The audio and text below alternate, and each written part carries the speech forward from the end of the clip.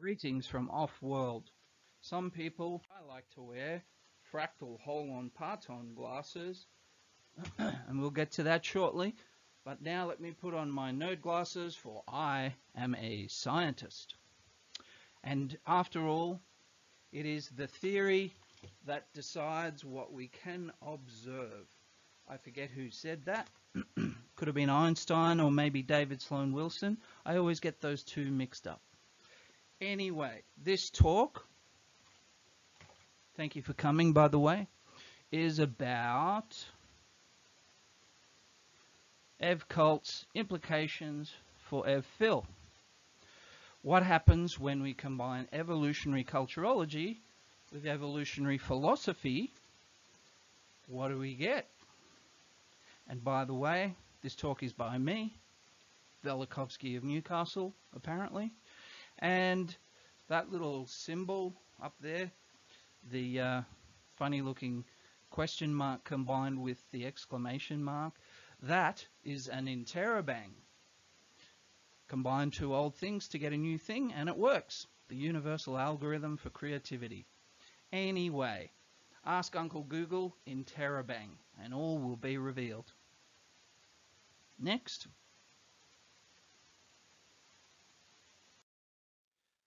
So an outline of this PowerPoint talk, I'm going to talk about three things.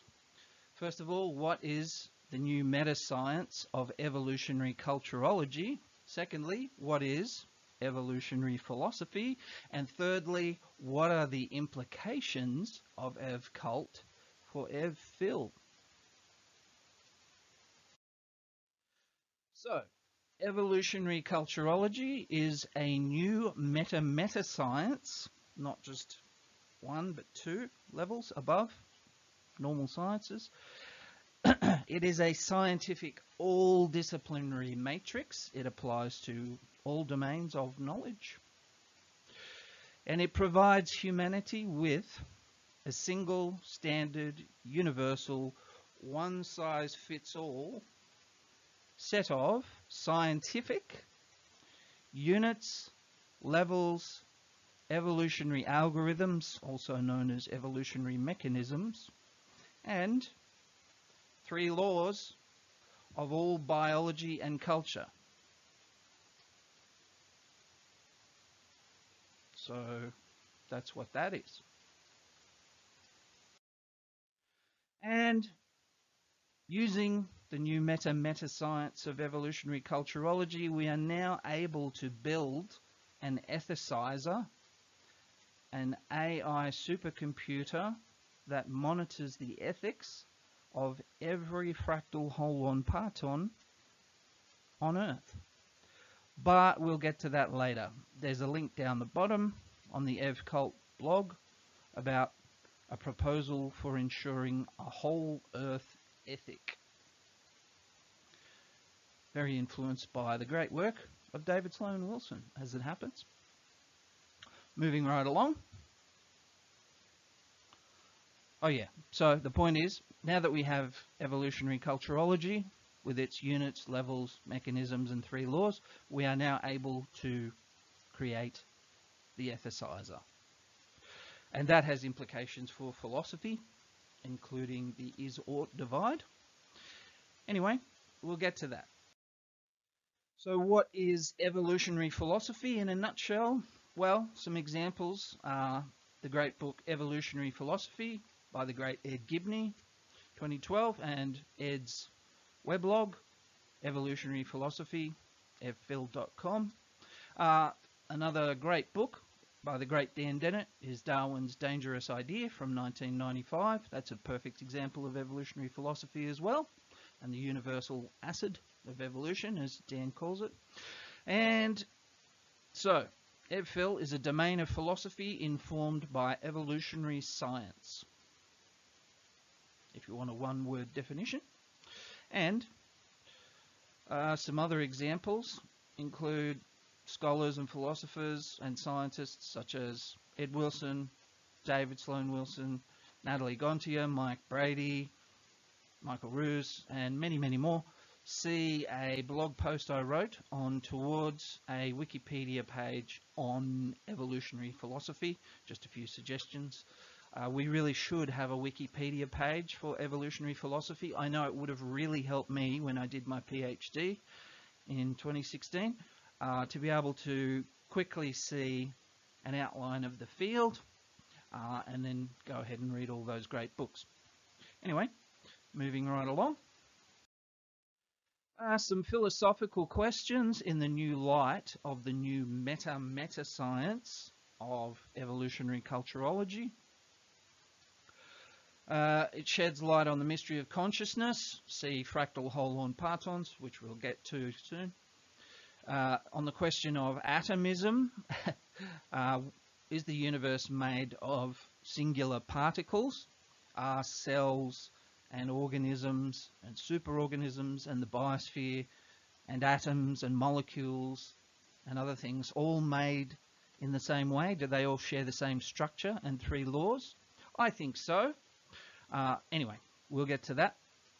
So, atomism isn't quite the right word. It's more a case of there is nothing but fractal, HOLON, partons and the void, as opposed to Democritus's suggestion, there is nothing but atoms and the void. Anyway, other questions sort of raised by Ev Cult. The question of universals, again, see fractal, HOLON, partons and the 3 laws, which we're about to get to soon. Another great question is the ethicizer Roko's Basilisk. Ooh, scary. Ask Uncle Google about Roko's Basilisk. It's a thought experiment, which are always good in philosophy. And the question is, how do we create the ethicizer without it being Roko's Basilisk? Or should it maybe be Roko's Basilisk? A good philosophical question for endless debate. Well, hopefully a debate that would end eventually. Next. So, see also, though, the list of unsolved problems in philosophy on Wikipedia. There's a web page on that. There'll probably be a link in the description of this YouTube video below. My microphone is still on, that's good. And examine each of those problems in the new scientific light of the new meta science of Ev Cult. Next. Oh yeah, and there's a link to a web page for more information. Implications of Ev Cult on Ev Phil. Next. Some philosophical questions that are solved by the ethicizer, which, as I mentioned, is enabled by the new meta science of Ev Cult. Here they are. The problem of suffering. Well, the ethicizer is designed to end all suffering, so this is a kind of reverse utilitarianism, where not the greatest good for the greatest number. What we're trying to do is the least suffering for the greatest number, so it's coming at it from the bottom rather than the top. Yeah, so the problem of suffering is always a good one, and of course Buddhism has a few answers to that. It's an interesting philosophy rather than a religion. Anyway, next. The problem of evil. Again, the ethicizer is designed to end all evil worldwide. Yeah. Let's not get caught up in this now. Let's just have a quick skim as an outline. The ideal state, going back to Plato's Republic, etc., and Thomas More's Utopia and H.G. Wells's A Modern Utopia, etc., etc. Well, the ethicizer is designed to run the ideal state, namely a global utopia on Earth. Next, the question of utopia.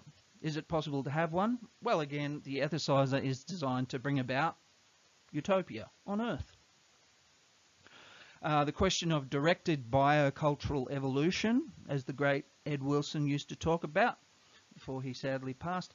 The ethicizer is also designed to handle this, directed biocultural evolution. So rather than leave it to natural selection, should we do artificial or intentional or methodical selection and decide which way we want the future to go for biology, culture, etc. The ethicizer is designed to handle that one. It'll show us the best way to go because it simulates all possibilities, all possible futures of Earth, and its inhabitants, and then it can guide us there or take us there, rather like a GPS route planner on a self-driving bus, or an autopilot that lands a plane. I mean, would you really trust a pilot who might be drunk or tired or going through a divorce to land the plane when a computer could do it so much better and more safely? And yes, every now and then they do go a bit wrong, but when compared to us error-prone cybernetic organisms, namely humans, or humanimals as I like to call us, it still has a better record. It's just computers can be more accurate at certain things than humans currently can. Anyway, directed by a cultural evolution, that's another big philosophical question. How should we shape biology, and how should we shape culture and bioculture? The simulation argument by the great Nick Bostrom. The ethicizer actually answers this question. When you build it, it turns it into an empirical scientific question, because if the ethicizer can simulate this Earth and this universe, and possibly other universes, namely billions of them, using a quantum computer, say, then we're probably in one. And I do emphasize probably. Anyway, that answers the sim argument. If you build an ethicizer, if you run it backwards, it's an ancestor simulator. Anyway, be all that as it may, let's not get too deep into the details. And one more, the many worlds theory of the great Hugh Everett III from the 50s. Great Ph.D. if you ever had a chance to read it. The ethicizer will show empirically if this is true, because it's actually the best way to design the ethicizer. What you want is at every quantum tick, every small interval of time, to split every possible decision into a yes or a no, a do or a don't. So when somebody's deciding, should I go to the gym? Let's simulate a world where they do go to the gym and do a workout, good for them. Or, and also the world where they didn't go to the gym that day. Now maybe they went to the gym but got run over on the way back, or fell off their bike because their arms were tired from a workout, like Arnold Schwarzenegger when he was 18. Who knows? Anyway, what you need to do is simulate all these branching, forking paths, as Borges might say, and show splitting off like evolution kind of does, like a tree. What happens if we do this decision, and what happens if we don't do that choice that way? And that way we can then compare the simulations. Anyway, the point being, when it comes to designing the ethicizer, you basically need to design it like many worlds theory, using the principles that Hugh Everett III came up with, which unfortunately the Copenhagen interpretation ignored. That may have been political, but I am of the opinion that Hugh was probably right. This particular universe probably works that way, many worlds theory way, where you have copies branching off at all possible times, and the people in those different universes don't notice the branching. They just think they're in one universe. They don't see the other copies being made by the system, sort of pay no attention to the man behind the curtain kind of thing in The Wizard of Oz. Anyway, these are some philosophical questions that make me scratch my head, and maybe you too. So have at it. Enjoy. Next. This is interesting. Well, I think so. That introduction or summary was a fractal HOLON parton, because this talk goes on for quite a bit longer. But if you wanted, you could cut out now and you get the gist, because that was an introduction. So that was the outline, like a table of contents, say. So we're going to talk about three things: evcult, evfill, and the implications of evcult for evfill. So do you see how the smaller ellipse here, the outline, is kind of the same as the bigger ellipse, which is the whole thing, yet one is inside the other? So the outline is a part of this whole talk, but the outline was a whole unit as well, because you could stop watching right now and never watch the rest of this. You have free will. You can do whatever you like, probably. And now So see how that's fractal? It's self-similar on different size scales. So we have the outline, and then we have the whole talk with the outline inside it. So you are here, we've finished the outline. Now we're analysing the outline as a fractal HOLON parton. I'll explain that term soon. And then we'll have, for the rest of this talk, the details all expanded out at great length. Hopefully it won't take too long. And then we'll have a quick recap, a slide at the end saying what we just covered, those three things: EvCult, EvFil, implications of EvCult for EvFil. Anyway, so see how that's a fractal HOLON parton. The smaller things are like the bigger thing. They're kind of the same shape geometrically, but in other terms too, the content of the outline is the same as the content of the whole thing. So that's an introduction to fractal HOLON partons. We're doing EvCult already. Whole part relationships, fractal HOLON partons. Anyway, see how easy that was? We're already doing EvCult. Next. So once again, this is a bit repetitive, but why not? What is EvCult? What is EvFil? What's the implications of EvCult for EvFil? And now a quote from the great Dennett in the Atlantic Online magazine, 1998. In the beginning, it was all philosophy. Aristotle, whether he was doing astronomy, physiology, psychology, physics, chemistry, or mathematics, it was all the same. It was philosophy. Over the centuries, ... I cut a bit out. Questions, empirical scientific questions, drop out of philosophy and become science. So mathematics, astronomy, physics, chemistry, biology, they all started out in philosophy, and when they got clear, they were kicked out of the nest. Philosophy is the mother, and these, the sciences, are the offspring. What a beautiful thing. Gotta love how Dan thinks. That was from the Atlantic. And see also the Tree of Culture from Evolutionary Culturology. There's a web link there. What I did, I went through and researched what was the year that each discipline or domain had their first international conference for that many disciplines or domains of knowledge. So starting down the bottom, we have the roots with Aristotle of the Tree of Culture, where everything is philosophy and science is all mixed in. But then you have an independent branch of scholars will have their first international conference, and you could sort of use that as the moment when that domain emerged as a discrete unit. And so we go through there noting when did physics and chemistry and medicine and systems science and big history and cultural evolution, etc. When did all these different branches have their first international conference? Mathematics was a good one. Good old Hilbert's 23 problems. He made a list of 23 unsolved problems in maths, and over the next century a lot of people solved them in the domain of mathematics and got the Fields Medal for some of them, which is the big prize in maths. Anyway, the Tree of Culture, that sort of shows how philosophy are the roots down the bottom in the earth and in the soil, and out of that springs and branches off these different branches of knowledge. And they do branch in different directions, but it'd be nice if they all were united again. Consilience, the unity of knowledge. That's what EvCult is about. We'll get to that soon.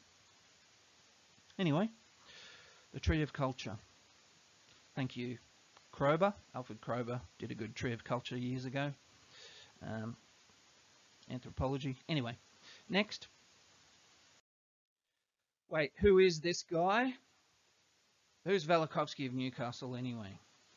Is he a systems scientist? Some people say he is. He was also a video game designer for 40 years.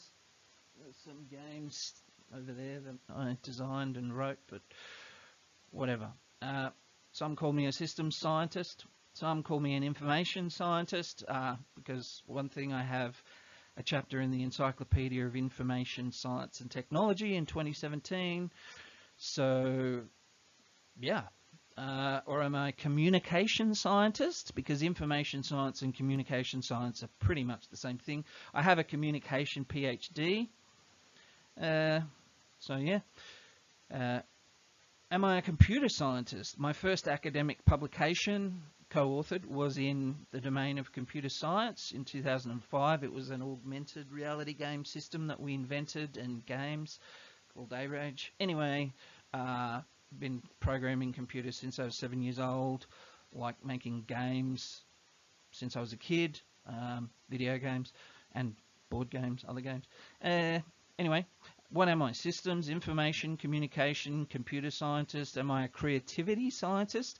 My PhD was on creativity and cultural evolution in the domain of cinema,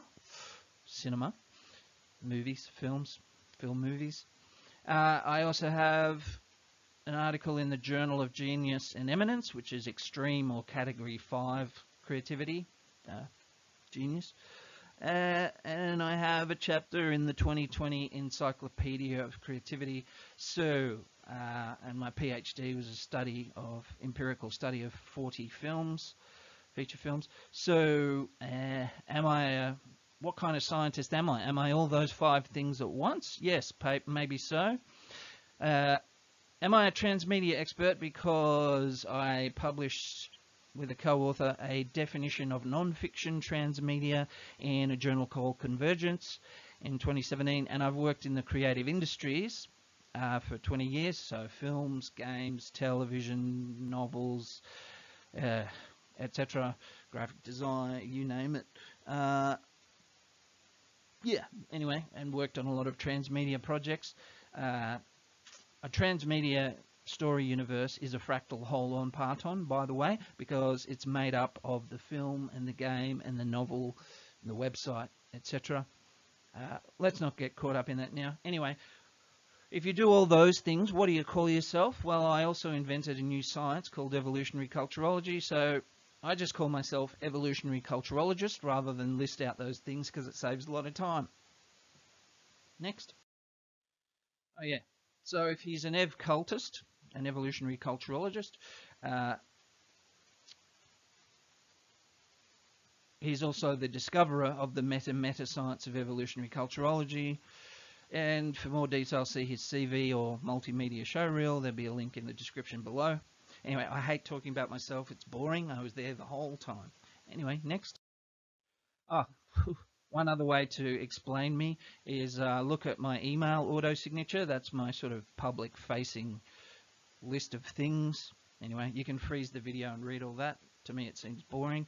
Next. Who are Velikovsky of Newcastle's favourite philosophers?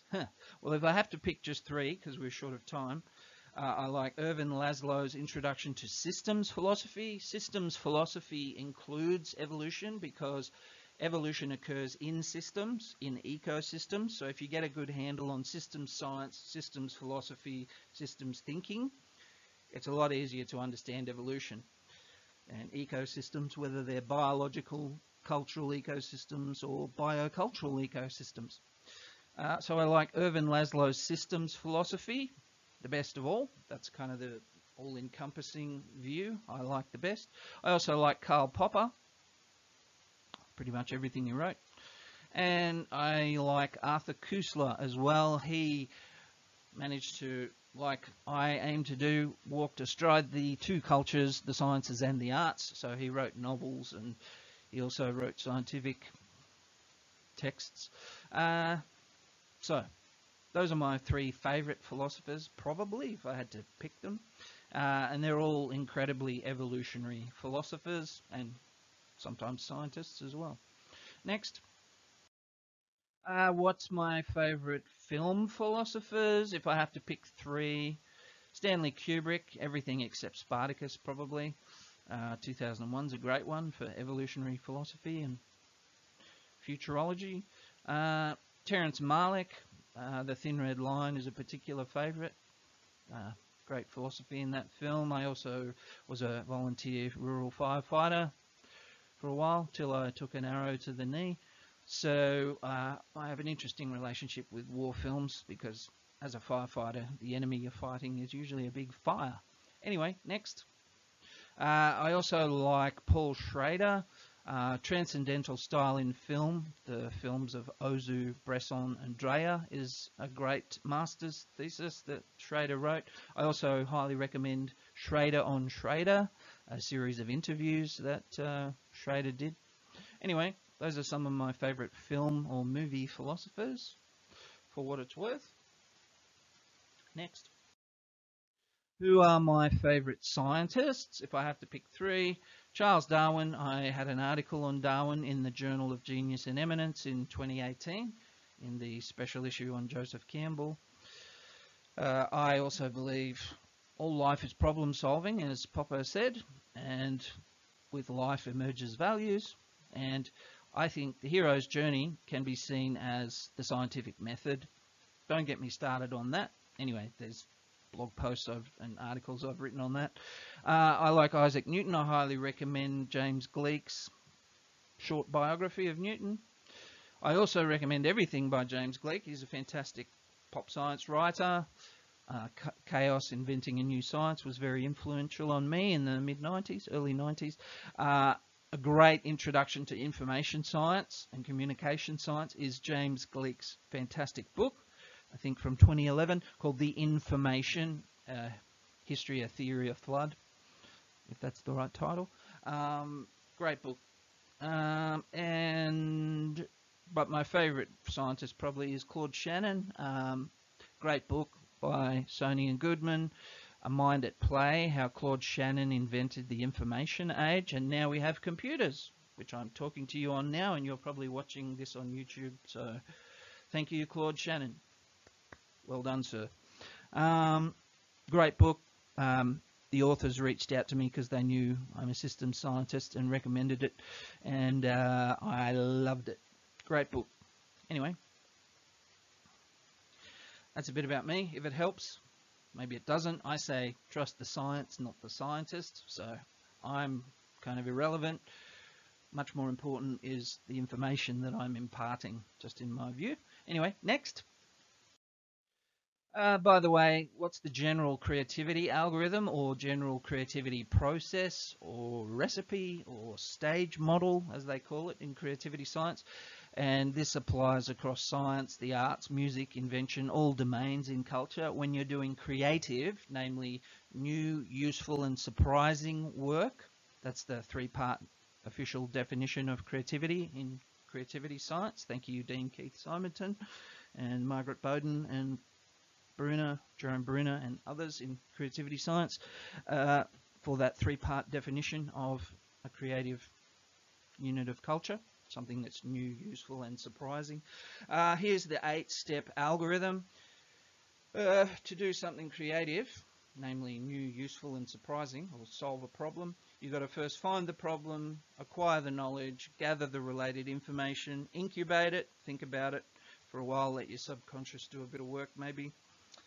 Generate ideas, combine ideas, select the very best idea, that's blind variation and selective retention, which is one of the evolutionary algorithms. So yeah, select that best idea out of all the solutions, which ideally solves the problem. And then last part, number 8, externalize the idea. So you've got to communicate it to other human beings. And we're all error-prone cybernetic organisms, so there's a lot can go wrong in that process because message received does not always equal message sent.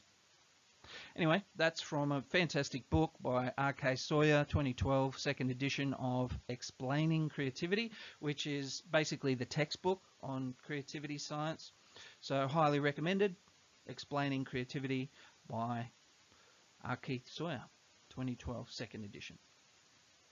It also has a section on screenwriting as well, if you like that kind of thing. Next.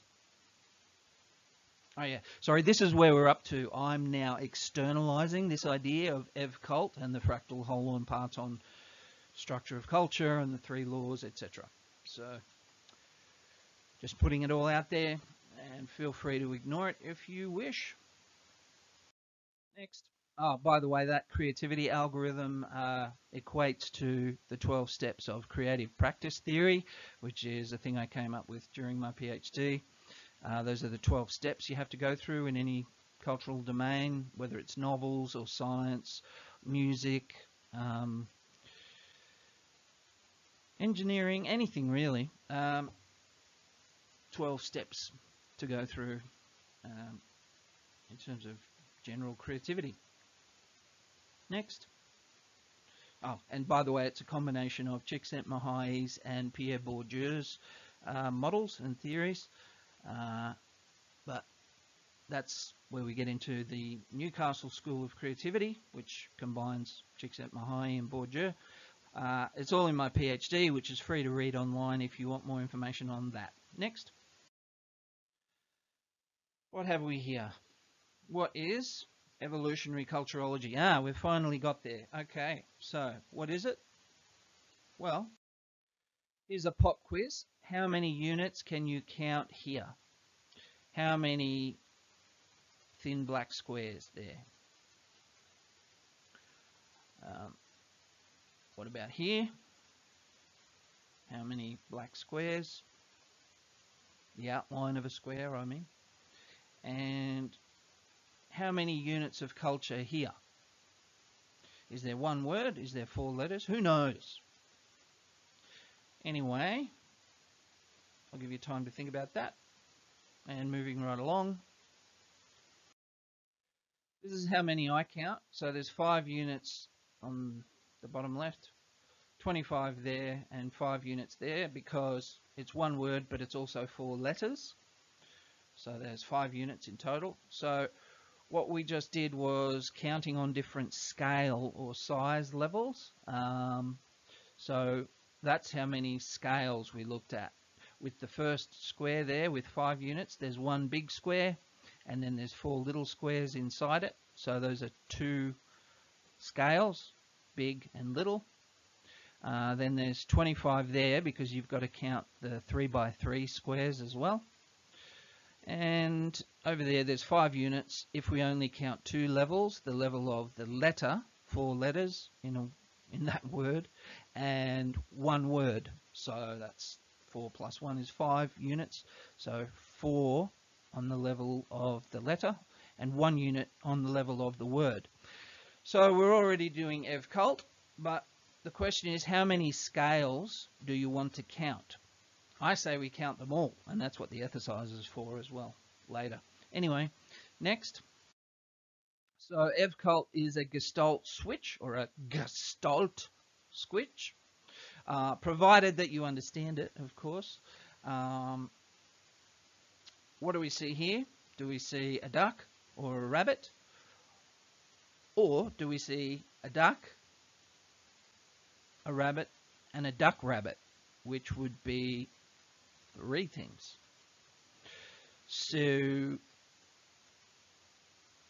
this applies to the Necker cube as well. So it's a new way of seeing things, or different levels and layers that were under our nose all along, but now we're kind of awake to and aware of them with the tools of EvCult, looking at different fractal HOLON partons, different units of culture on different levels, scale levels, and minding the 3 laws. Next. Just a book I highly recommend, Darwin on Man, a psychological study of Darwin's creativity by Gruber. A great creativity science example there. Shows how Darwin moved through the metaphors of the coral of life, and then the tree of life, and finally the tangle bank, which now he's getting into ecosystems and systems theory, you see. See why systems theory is important? Systems science and systems philosophy. Anyway, that's also fractal, that picture, because there's a little guy in the mind of the bigger guy there on the book cover. Anyway, speaking of metaphors, this is a great book, in my view. The Tangle Bank. Darwin, Marx, Fraser and Freud as imaginative writers. Stanley Edgar Hyman examined their writing for the metaphors. So how did they get across their ideas? So Darwin, used the coral of life, the tree of life, the web of life, the tangled bank. Marx used a lot of stagecraft metaphors, like a magician or someone pulling the wool over your eyes with false consciousness and hegemony. James Fraser used a lot of travelogue metaphors, going through a dark forest.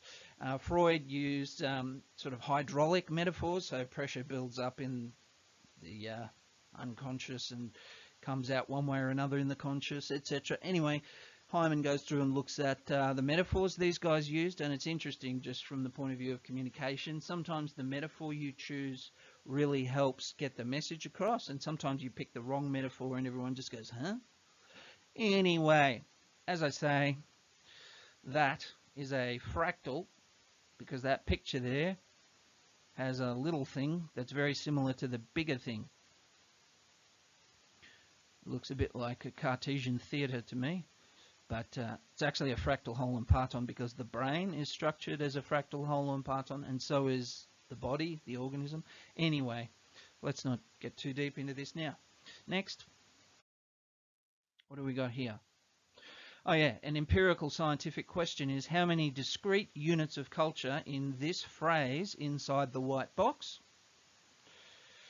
Let's do evcult on the word evcult, the phrase evcult rather. Next. Anyway, count them if you like. Is it 2 words, or is it 1 phrase, or is it lots of letters? And what about morphemes and syllables if you say it out loud? Anyway, count those if you like. Pop quiz. Next. This is one way to break them up. So the letters, that scale level of the letters, and then parts of words, and then the whole phrase. So let's do that slowly. And we're now counting discrete units on different scale or size levels of culture. So this is symbolic culture, language, glyphs, written symbols.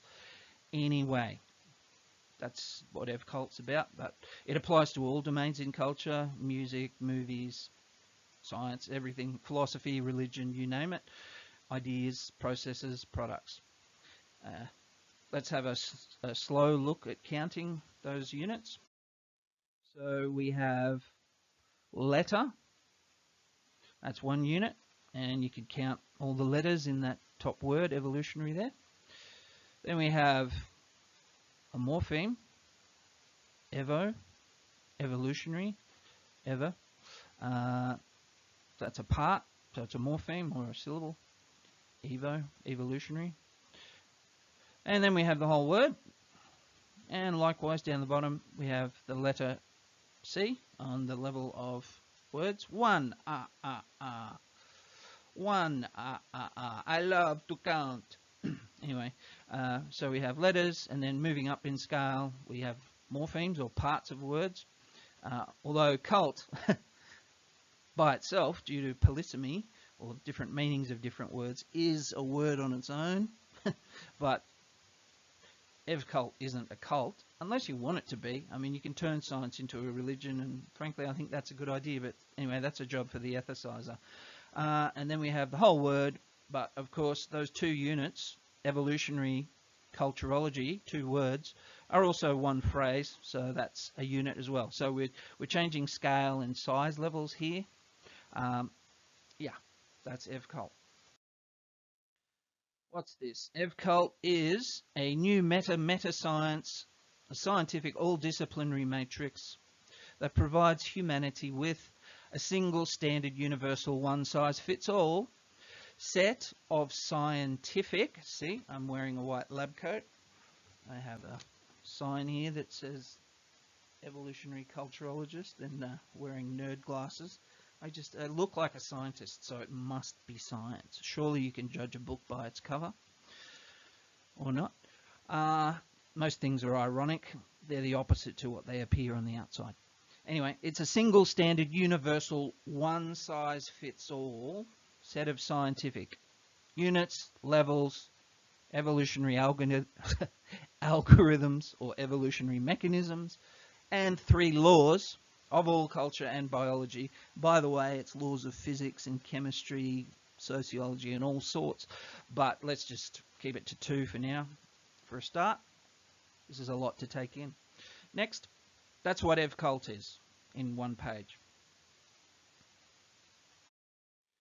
It's a synthesis of 6 other meta-sciences. So, for example, information and communication science, also systems science, also evolutionary algorithms, also creativity science, which started around 1950 with J.P. Guilford's speech to the American Psychological Association, and cultural evolution and applied evolutionary epistemology, and it came out of the Newcastle School of Creativity in Australia, and that's EvCult.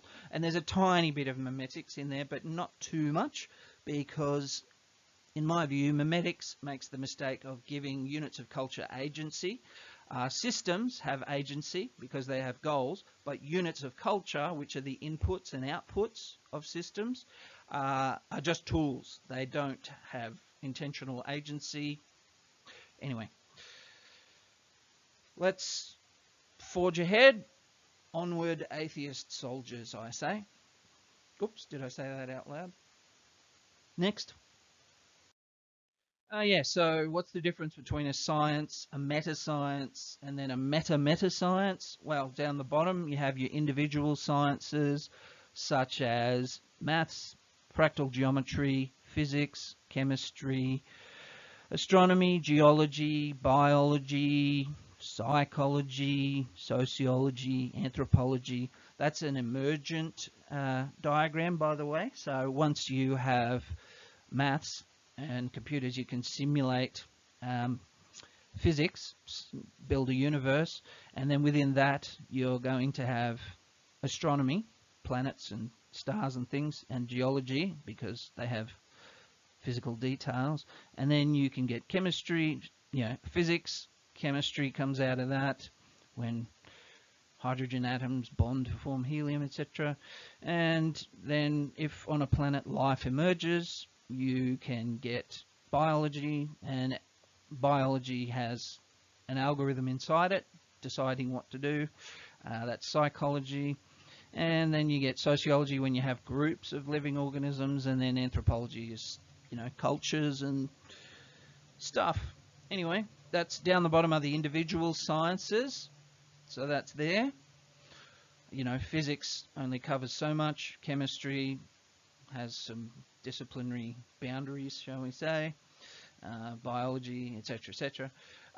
But then you have meta-sciences, which is a level above, because system science applies to all those things, because things in physics, such as atoms and planets and solar systems, are, galaxies, universes, they're systems.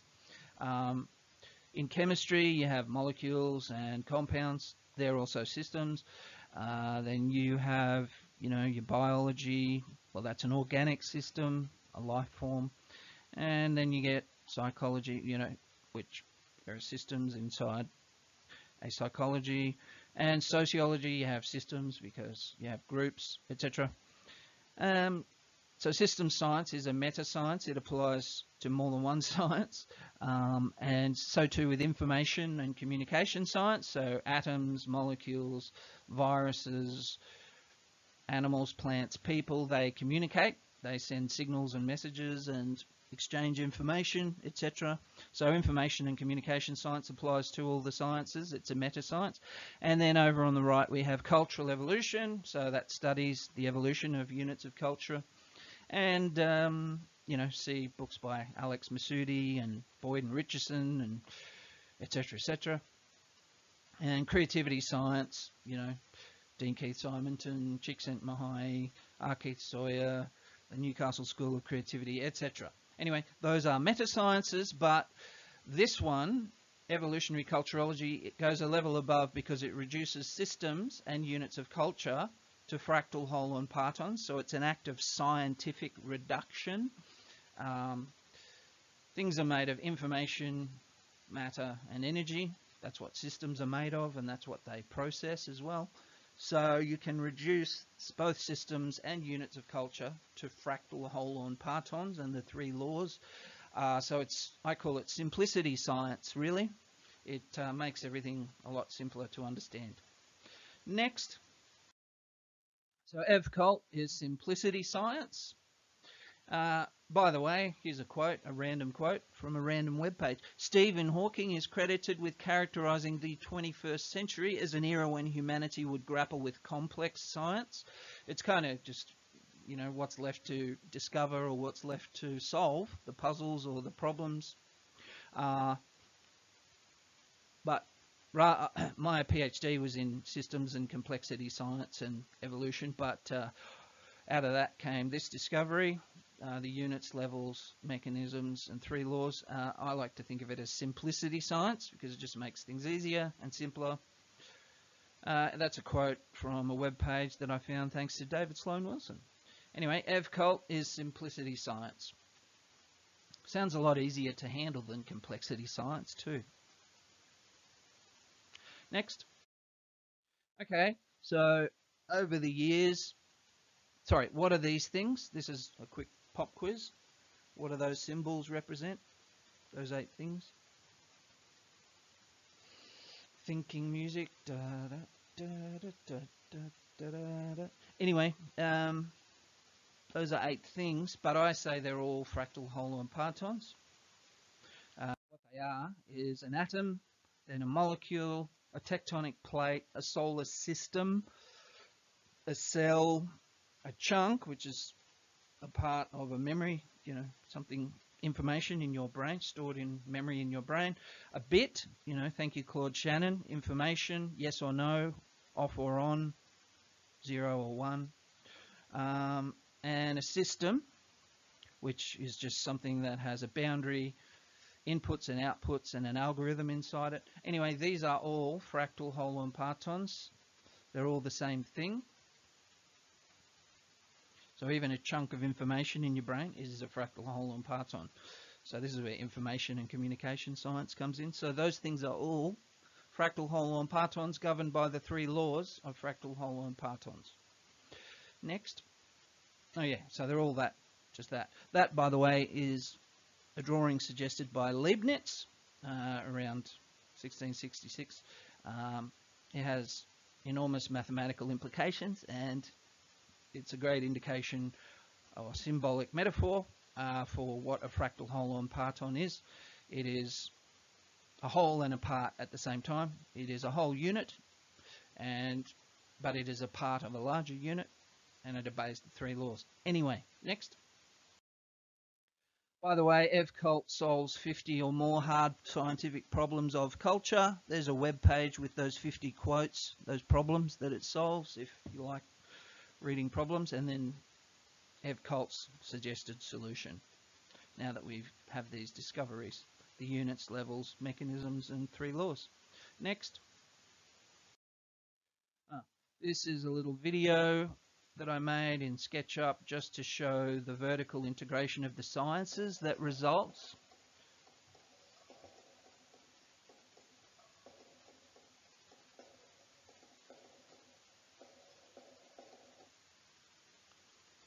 So these domains emerge out of each other,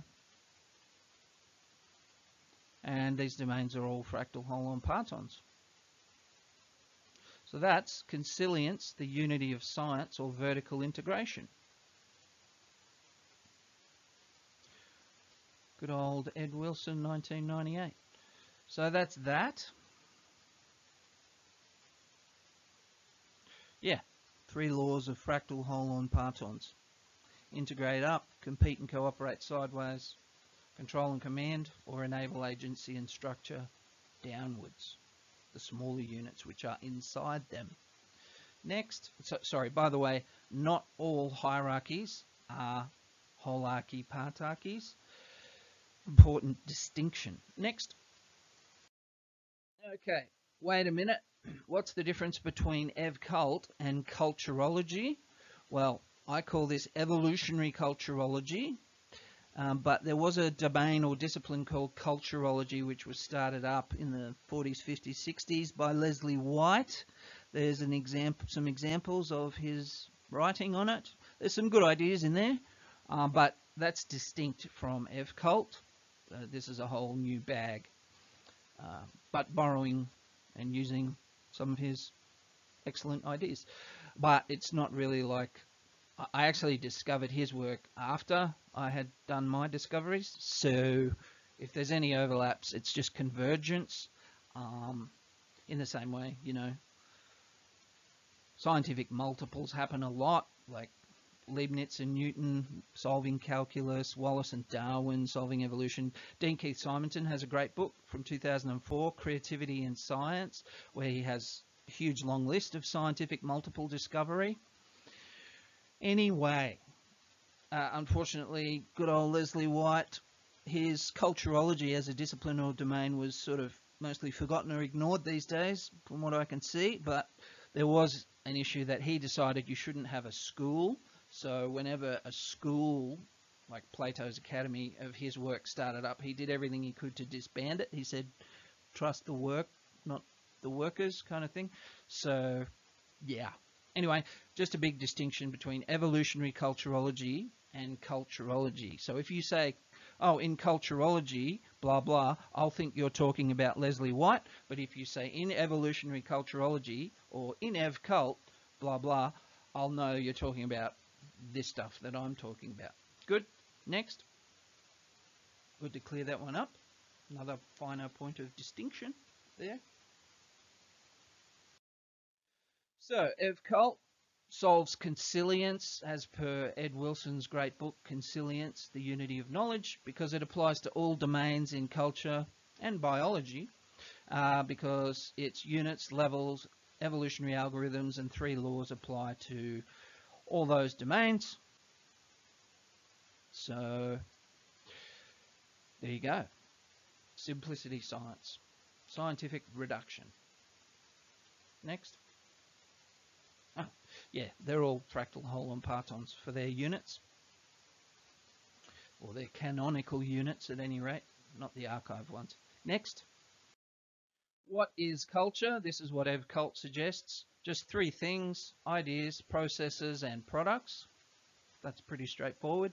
You can split products into 2 types. Sorry, you can split processes into mental processes, which is thinking and emotions, etc., and physical processes, which is separate to a person thinking. So think of a self-driving car, that's a physical process, or an oven with a timer, that's a physical process that doesn't necessarily have a person thinking involved in that system, although a thinking person may start that system in action. So yeah, culture is just those 3 things. There's over 300 definitions of culture floating around there, but EvCult likes to look at it this way because it means everything's a lot simpler and easier to categorize and understand. Next. Yeah. Where does that come from? I got the idea from Popper's 3 worlds theory, but I also split his world 2, or the world of mental processes, thinking and feeling, into mental processes, which is his world 2, but also separate physical processes. And having those 4 categories, not just 3 worlds, means it's easier to classify units of culture. And some of them are all 4. They're an idea, a mental process when you think about that idea, a physical process when you execute the algorithm or bake a cake, say, the idea of baking a cake, thinking about baking that cake in an oven, and then the product might be the cake. Yeah. Anyway, see Popper's 3 worlds for a bit of background on this stuff. That's a good chapter on it there. That was a speech lecture he gave. And there's more on it there's 4 separate essays in different places, but there's some good discussion of it in the Philosophy of Karl Popper, the Schilp volume. And by the way, that's the same book where we have Evolutionary Epistemology, the chapter by Donald Campbell, which kicked off the domain of evolutionary epistemology proper. BVSR, blind variation and selective retention applied to knowledge and knowledge processes. And of course, Dean Keith Simonton has done extensive work developing that because Don Campbell was his doctoral grandfather. Anyway, there you go. Next. Oh yeah, and see also, obviously, applied evolutionary epistemology, Natalie Gontier, Mike Brady, etc. Fantastic stuff. and without which I couldn't have made any of these discoveries. Next. Oh yeah, there's the website for Appeal, Applied Evolutionary Epistemology Lab. Highly recommended. Next.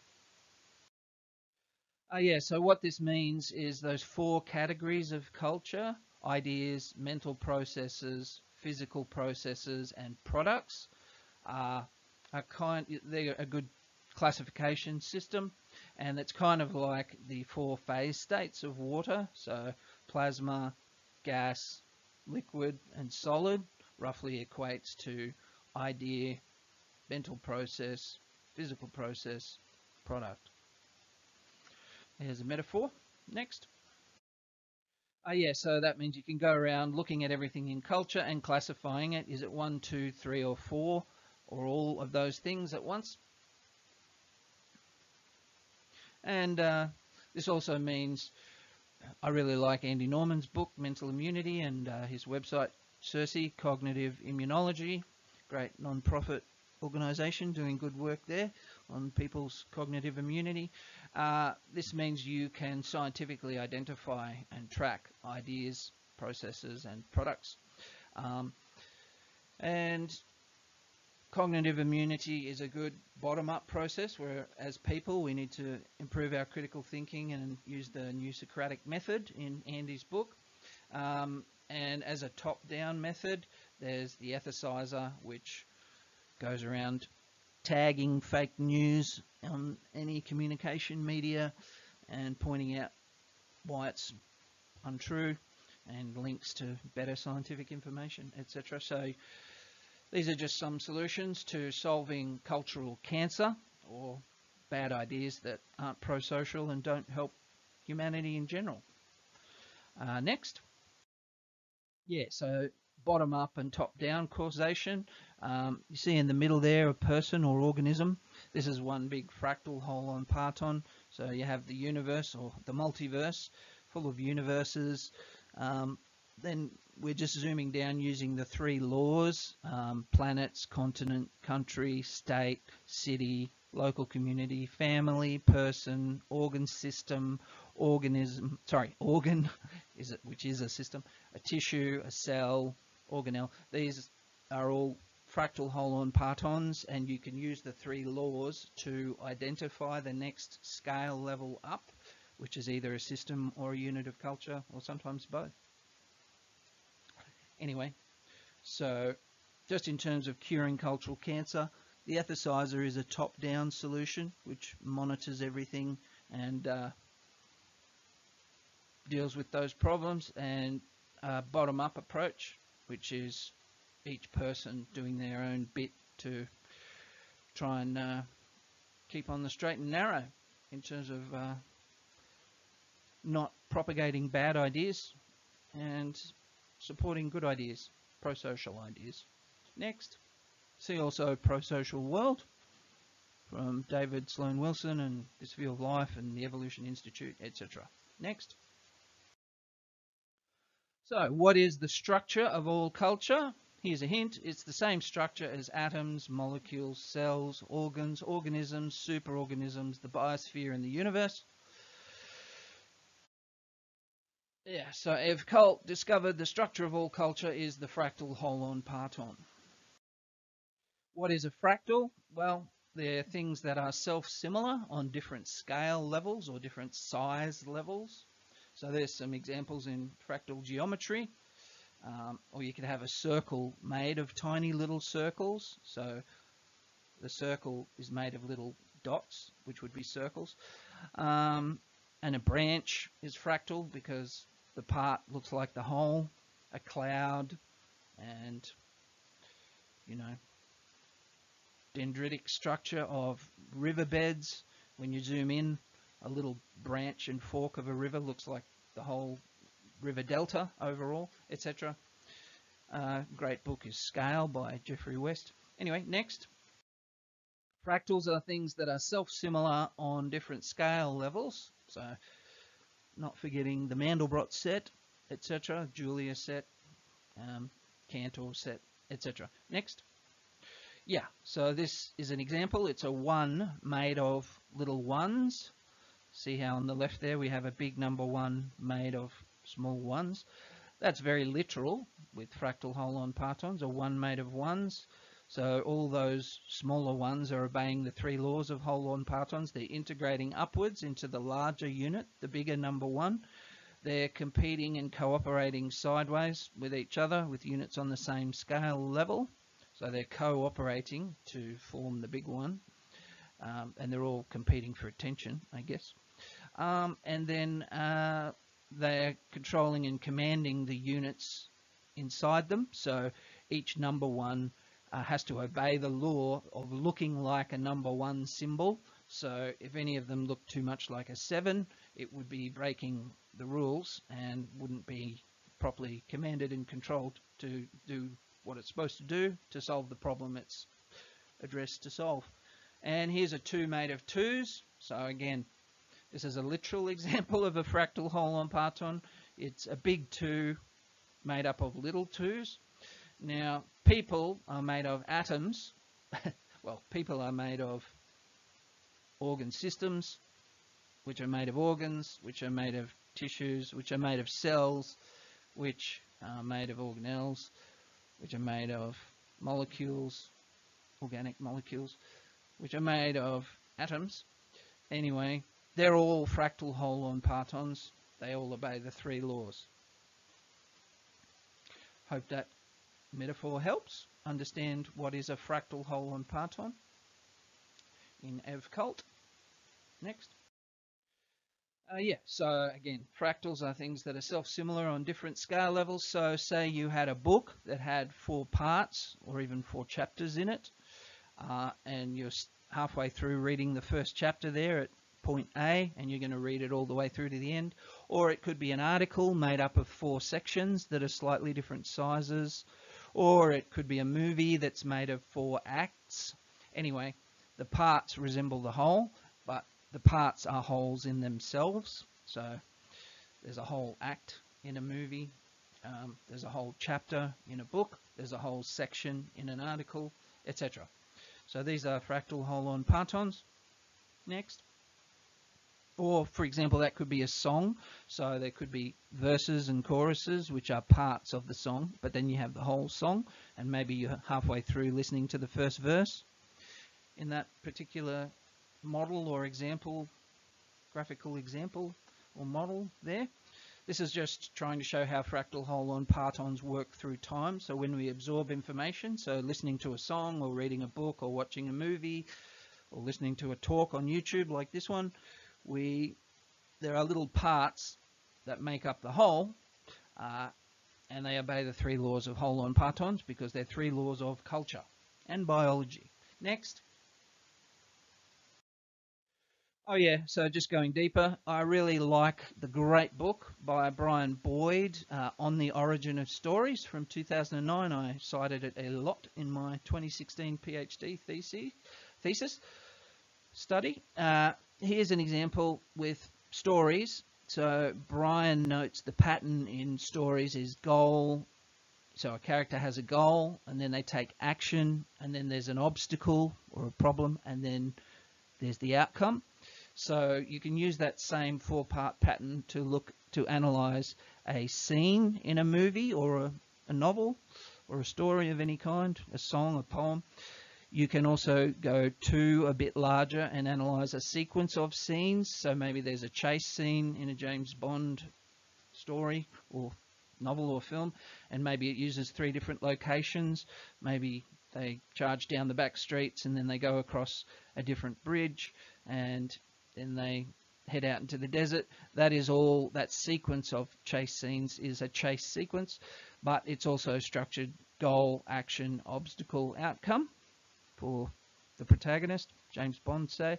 And then you have the entire story, which also has the same structure of goal, maybe stop the supervillains, action, well, go to their lair and try and arrest them or shoot them, whatever. Obstacle, well, maybe there's booby traps and guards and henchmen, and the outcome, probably James Bond succeeds in eliminating the bad guy. So this same fractal structure applies all the way down through stories, because when I discovered the unit of culture, the structure of the unit of culture, the fractal HOLON parton, stories are just units of culture in any medium, whether it's a song or a poem or a book or a TV show or a movie or an anecdote, etc. So stories or naremes are units of culture. So once you have the structure of the unit of culture, it also solves the problem of what is the unit of story. It is a fractal HOLON parton. So anyway, read my PhD thesis for more, or maybe my 5 chapters that I've published since. Moving right along, and look at all Brian Boyd's work. It's terrific. He's also writing a biography of Sir Karl Popper. Next. So the structure of all culture is the fractal HOLON parton. There's 3 different views of it. There's a top view where you just see one unit, say one movie or one book or one word or one sentence. And then if you flip it upside down and look under the hood, we get the bottom view there, and we see all the parts on the different scale levels that make it up, that are all obeying the 3 laws of HOLON partons on each scale level. And then you can extract or extrude it or explode it, like the 3rd view there, like dissecting a frog in biology class in high school. You can pull the parts out and look at them one by one, and hopefully then reassemble it, maybe even combine them with other units and create a whole new great unit, because science is analysis but also synthesis, putting the parts back together and doing it better. So that's a very key point made in Ed Wilson's Consilience book from 1998, which a lot of people overlook. They think science is just analysis, but they forget it's also synthesis, you know, providing a better product or solution, building a better mousetrap, etc. Next.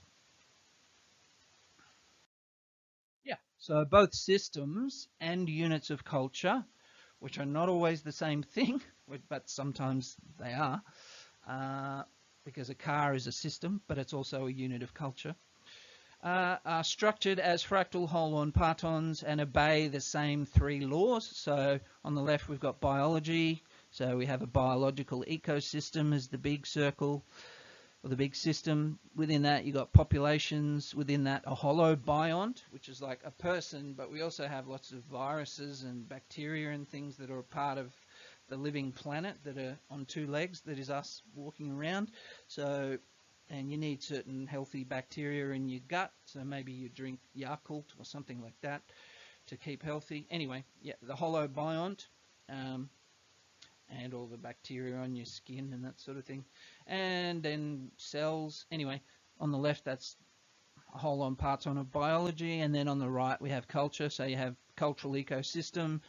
Within that, one domain in culture, and there's about 50,000 of them, is language, but there's other domains like music, science, and visual art, and there's subdomains. So within visual art there's films, and there's painting, and there's drawing, and etc. And then, you know, just going down the left we have language, smaller unit, sentence, smaller unit, word. Anyway, this is meant to show clearly that biology and culture are structured scientifically the same way. The units, the discrete units, are fractal HOLON partons. So just look for things using a magnifying glass. Look for things that obey the 3 laws all at once. So they integrate upwards into a larger unit. They compete and cooperate with units on the same level. Compete and or cooperate with units on the same level. And they control and command units on the level below, which are inside them. Anyway, moving right along. Next. Yeah, so that's an important point. Both systems and units of culture are structured as fractal HOLON partons. So that's what that diagram's meant to show. So there's some examples. You might have a letter or a word or a sentence going into the system, which is a person, a biological organism, or a physical, chemical, biological, psychological, sociological, cultural system is what a person can be. And They might output a unit of culture, so they might speak a sentence themselves later, or they might repeat a unit of culture that they heard. And then you have languages or units of music. Maybe somebody hears a song and maybe they also whistle the song or sing the song later, or sing it to somebody in a performance. And with food going into that system, there's different fractal, HOLON, parton scale levels. You might eat just one Pringle, or bigger, you might eat a whole meal, sort of fish and 2 veg. And then there's a whole diet, the whole everything that you eat, including that bit of chocolate. Anyway, and then there's outputs, which in the case of food, the system output is usually poop, but a lot of the energy, matter, and information goes into maintaining, growing, repairing the system. Yeah. Anyway, just an example pointing out that systems and units of culture are both structured the same way, whether they're biological systems or artificial sort of human-made systems. Anyway, that's an interesting point. Next. Yeah, so systems are very simple. It has a boundary, and it contains algorithms or processes, systems processes inside it, and it has inputs and outputs, and has a goal, whether that goal is just to stay alive or sit down and watch a good movie on Netflix, whatever the goal may be. So systems are structured as fractal, HOLON, partons. Very. What are the 3 laws of all culture? Well, another hint, they're the same laws that govern atoms and molecules and cells and organs and organisms and superorganisms. We're getting bigger all the way. And the biosphere, that's all life on Earth, and the universe. Next. Yeah, these are the 3 laws. So fractal, HOLON, partons, they do 3 things. They integrate upwards into the bigger unit on the scale level above, and they compete and or cooperate with units on the same scale level, and they control and command units on the scale level below which are inside them. So an organ system controls each organ. There's about 20 organ systems in the human body, and then the organ controls its tissues, and the tissues control the cells. So you go all the way down and all the way up. This is upward and downward causation. So these 3 laws cause upward and downward causation, which was a big mystery in evolution for a long time.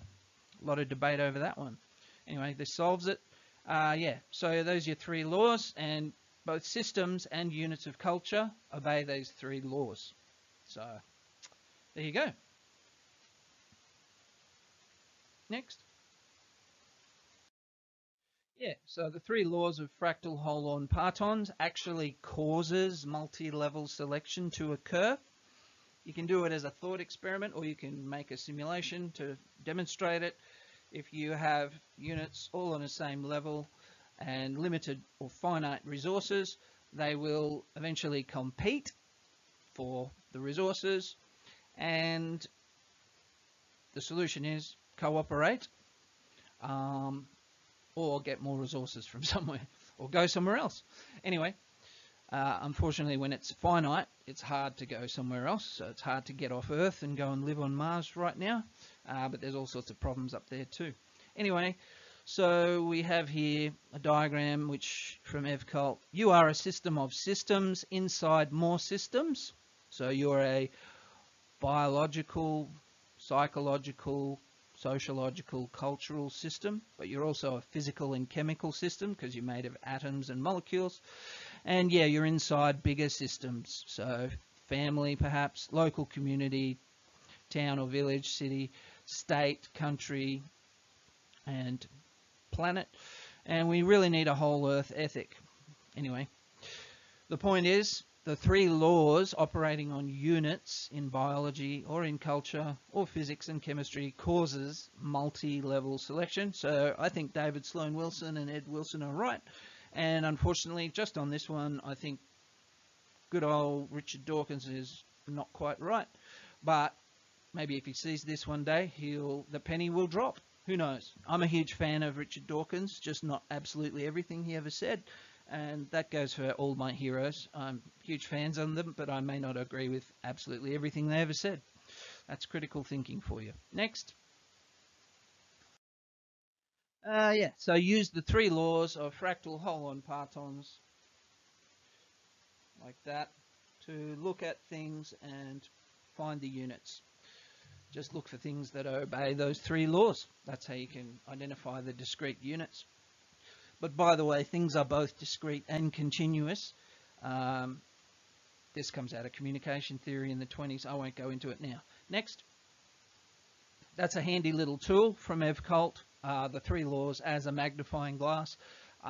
You can, or fractal, HOLON, parton colored glasses, you can use it to find discrete units and levels of culture or biology or bioculture, because biology has culture in it if culture is ideas, processes and products. Anyway, let's not go there right now. Next. Yeah, so some evolutionary algorithms or mechanisms from EvCult. You've got selection and transmission.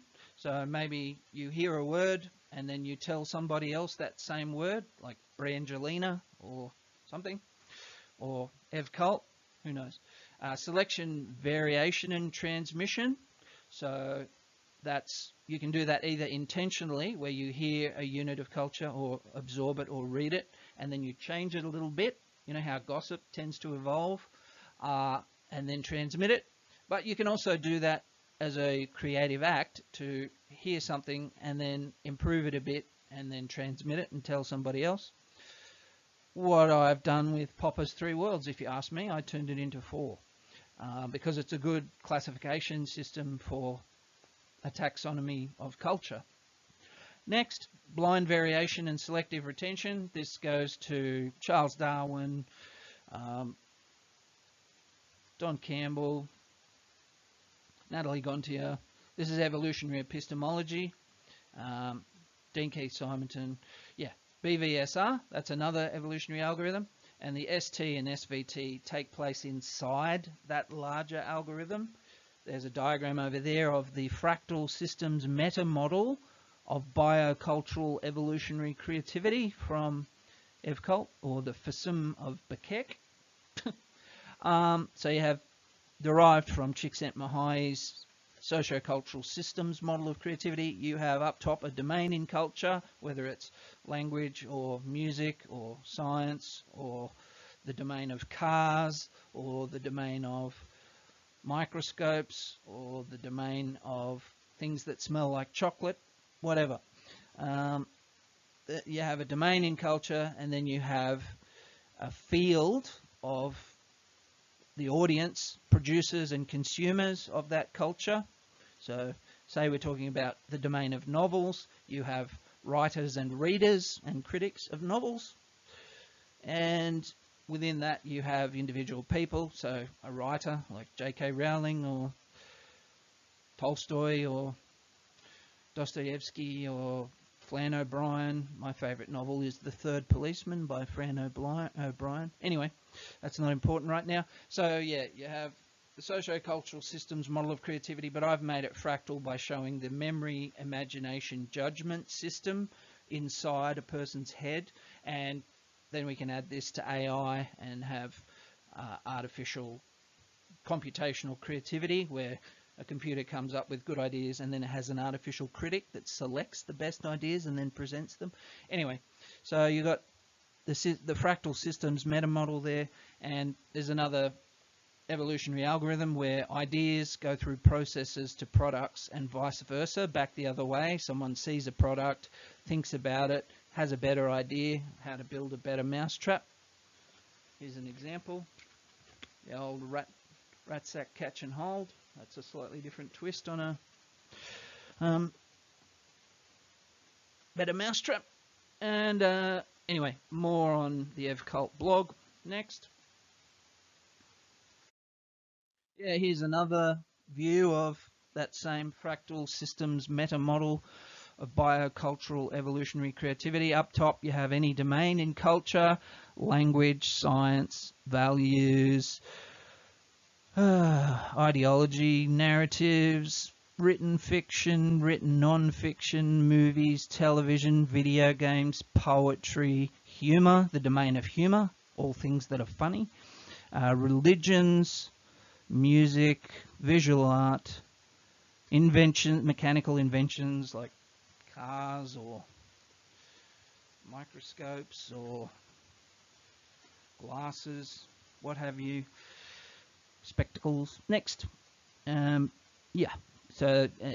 top you have your domain, and then you have your agent in the bottom right, which could be a person or a robot, and they absorb units of culture from a domain, so they read books or read the internet or something, and then present those ideas to the field for that domain, so the producers and consumers and the critics for that domain and the judges for that domain, the gatekeepers as they're called, and then see if that new unit, if you've created a new one by combining old units, might enter the domain. And in this way we have cumulative cultural evolution, where someone takes an old idea and adds something to it, and it works better than the competition or the contemporary alternatives. So that's creativity, creating a new, useful and surprising unit of culture, idea, process or product. Anyway, next. And yeah, this is the I iterates to P and back again, evolutionary algorithm. And then you get into information, energy and matter, but let's not go too deep right now. You can read those 5 chapters and get more. Next. So that's all you really need is those 2 things in EvCult, the units and scale levels, which is the fractal, HOLON, parton, and the 3 laws of fractal, HOLON, partons. Integrate upwards, compete and cooperate sideways, control and command, or if you prefer, enable agency and structure downwards, the units on the scale level below, which are inside them. Next. Yeah, so this gives you the vertical integration or consilience of knowledge, all those domains from evolutionary systems philosophy, moving up, evolutionary philosophy, evolutionary mathematics, evolutionary astronomy and geology, of course, and then evolutionary physics, evolutionary chemistry, evolutionary biology, evolutionary psychology, evolutionary sociology, evolutionary anthropology, evolutionary arts and humanities. These units and these domains are all fractal, HOLON, partons. So this unites on the side there, we can see philosophy, science, social science and the arts. So it even turns the arts into a science because you've got the units, levels, evolutionary mechanisms and the 3 laws to start really empirically examining these units. Where do they come from and where do they go to? Next.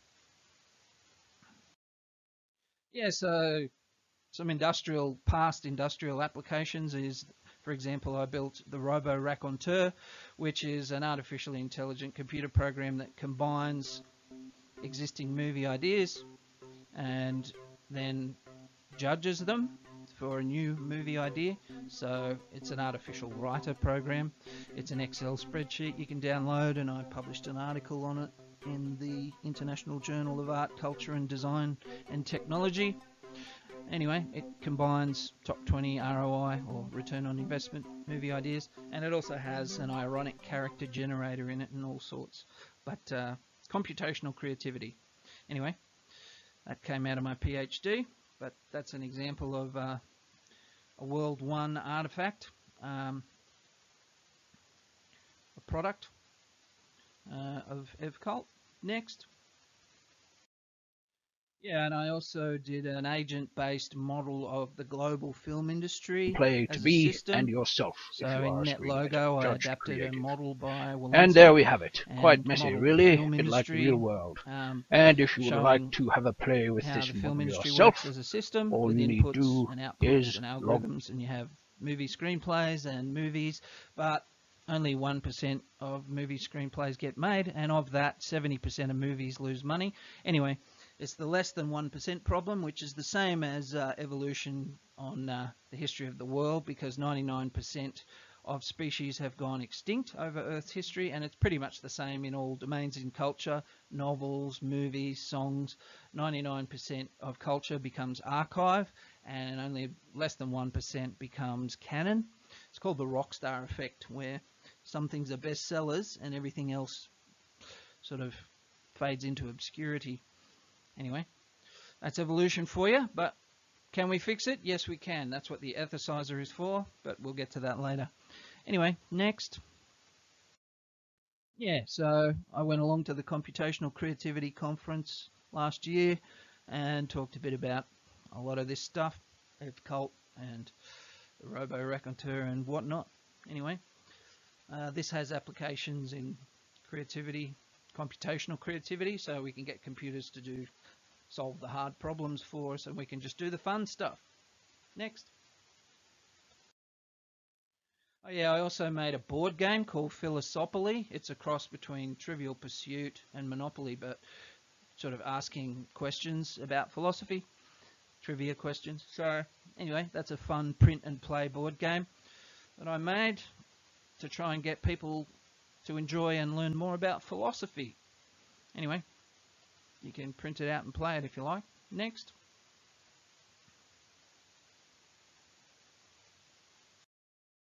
And so here's another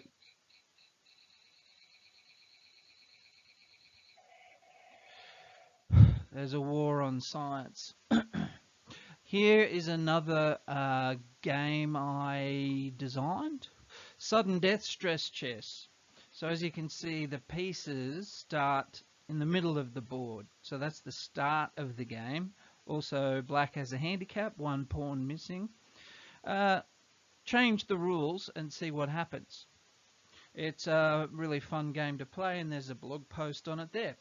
Anyway, this brings us to agency or rules. Sorry, agency or choices, and structure or rules. Here, for example, is a standard chess setup. Let's talk about agency and structure. So the structure of the game is the laws or the rules, and the agency are the possible moves or the choices or decisions that either a player can make, or if those little pieces had intentional agency, maybe they could make. But they don't, because they're just units of culture. So systems have intentional agency, whereas units of culture do have agency, possible moves, but somebody has to move them around, do things with them. So this is a crucial part of EvCult and the Newcastle School of Creativity. Agency and structure. So agency, other synonyms for that are choices or decisions or so-called free will, and or possible moves, as the great Dennett likes to say, possible moves in chess or forced moves in chess. And on the other hand, we have structure, laws or rules, also known as conventions or traditions, or the rules of the game. And some physical laws are pretty hard to get around, but some laws, such as laws of democracy or laws of a communist society, are hard to get around, but only if you get caught. Anyway, agency and structure, very important. It goes all the way through all fractal, HOLON, partons. Just not all of them are systems. Not all of them have intentional agency. Next. So think about this. Atoms obey certain laws, including the 3 laws of fractal, HOLON, partons. And physical laws discovered by Newton and Einstein, etc. And yeah, agency and structure. Molecules also have slightly different agency and structure, so there's a different chessboard there. Some different rules of the game, of things they can do, or things we can make them do if we're an intentional system. And then again, moving up the scale of HOLON, partons, cells, which are made of molecules, which are made of atoms, and all of which are fractal HOLON partons, they have different rules or laws or rules of the game and different possible moves. So the things that a cell can do are different from the things a molecule can do, which again are different from the things atoms can do. But these things are going on all the time. Anyway, so again, we have agency and structure. And all those objects, fractal HOLON partons, atoms, molecules, cells, organs, organisms, societies, nations, the whole planet, has different levels, emergent levels of structure. So the things they can do, the possible moves, and then intentional systems have agency or choices or decisions they can make using their free will. Provided they know the choices they're making, of course. If you don't think you have a choice, maybe you only just do one thing.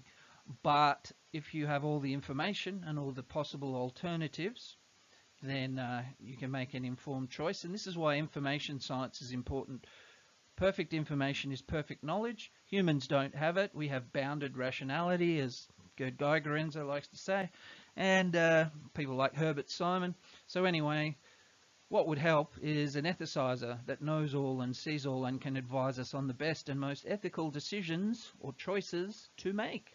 And likewise punish us if we make unethical decisions with graduated sanctions, possibly even using Ostrom's core design principles. Yeah. Next. So you have these three laws of fractal HOLON partons going all the way up, and multi-level selection going all the way up here from, I've left off molecules and atoms and quarks and things, but we start down the bottom with cells on that big diagram on the left. They make up or integrate upwards into tissues. They integrate upwards into organs. They cooperate and integrate upwards into organ systems. They integrate upwards into a larger system, a person or an organism. They integrate upwards into a family unit, or not. Sometimes you ditch your family and go find friends who are like your family. So families are sometimes voluntary rather than biological. Anyway, then you have local communities, cities, towns or villages, depending on the scale size, states or provinces if you're over in China, a country, a continent, a planet, a star system, a galaxy, the Milky Way, for example, a galactic cluster, galactic supercluster, supercluster complex. These are all fractal HOLON partons. They're a whole and a part at the same time. And those are parts of a universe, such as ours. And if you take this to its logical conclusion, why would the three laws of fractal HOLON partons and the units stop at a universe? There's probably a multiverse, a whole lot of universes, probably inside a simulation. And if not now, then definitely when we build the ETHISIZER to show us how to live ethically and in peace and harmony on Earth. So, anyway, you have agency and structure all the way up there. So, newly emergent properties, newly emergent rules and laws, and newly emergent possible moves of the units in each case, or the systems. So there's that. That may have far-reaching philosophical and scientific implications. Who can say? Maybe read those 5 chapters and decide for yourself. Next. So yes, we can zoom in a bit closer and see those cells, tissues, organs. These are levels of the fractal HOLON parton. Each of these things are based the 3 laws on that scale level. And so they all have different agency, levels of agency and structure. So you can pick 3 things at random there, or you can pick all of them and go through examining closely what are the structures, laws, or rules of this entity, and what are the possible moves, or if it has intentional agency, choices or decisions that it could make. And of course, actions have consequences, so We may be able to make choices, but then we also probably have to deal with the consequences. But some of us have to deal with the consequences of actions by others, and that's why we probably need the ethicizer to keep an eye on those people who aren't terribly ethical. Next. So that's why we should build the ethicizer. To live in an ethical world, there's a link down below if you want to read more. There's 2 articles online about that. The ethicizer. Initially a game, then a mobile phone smart app, then deployed worldwide. That way everyone can have input. All 8 billion humans in the world can have input into the ethicizer. Get some great ethical and moral philosophers throwing in a few good ideas. Then you test them all, and if it works, keep it, which is the basic premise of evolutionary epistemology. And if it works better than the current one you're using, use that and put the other one in storage or remember it for later in case you need it for a different problem. Next. So now we can make the ethicizer because of Velikovsky, because of the 3 laws of fractal, HOLON, partons, and the structure of units of culture and biology, physics, chemistry, everything. We need to really get some better system than flawed humans, to run the world, basically, and ensure minimize suffering for all, including plants and animals. A whole earth ethic. Next. What's this? What is evolutionary philosophy? Oh yeah, about time we got round to this. So that was the new meta science of Velikovsky, and one of the proposals, which is the ethicizer. And by the way, we should build thousands of ethicizers. All the game companies in the world should build them. I used to make games for a living. We should build lots of them, then have an ethicizer Olympics to find the most ethical ethicizer. And then we should turn the ethicizer on itself to make sure that it's being ethical. Anyway, bit of a strange loop. Excuse you. Look out. There's a war on science.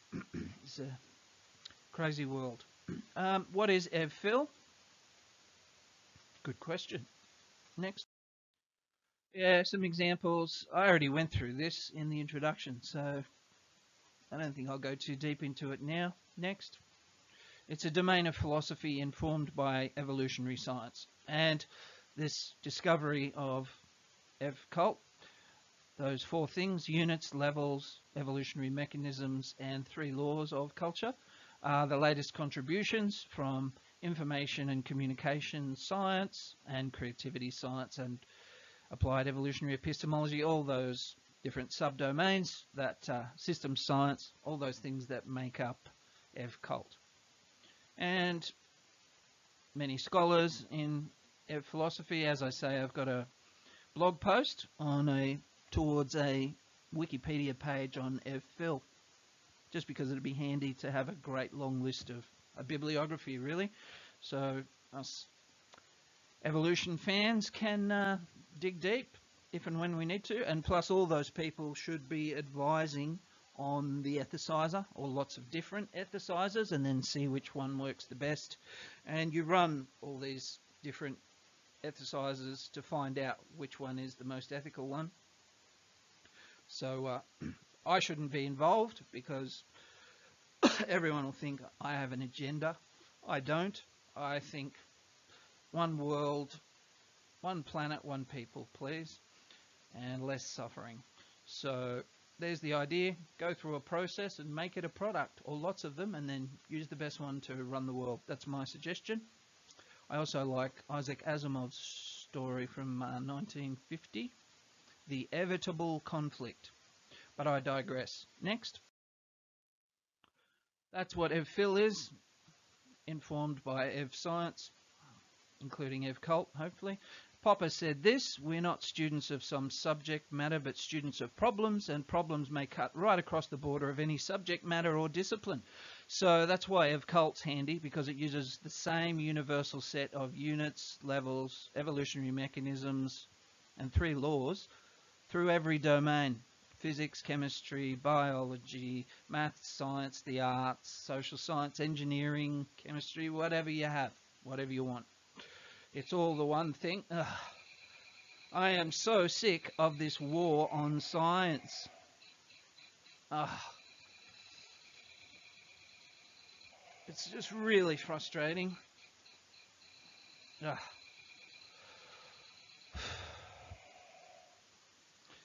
The war on science continues. But anyway, another great thing Popper said, our main concern in philosophy and science should be the search for truth. It's just a good point, really. And that's where a lot of continental philosophy just goes off the rails, because it's not even wrong, it's quite annoying.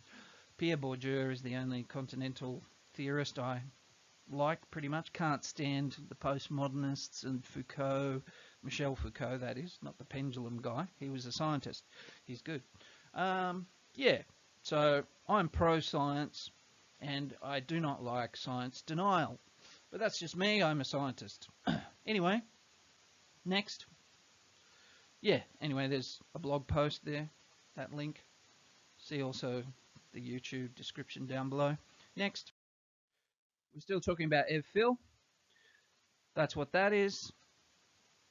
Here's another big quote, or couple of quotes by Popper from Conjectures and Refutations.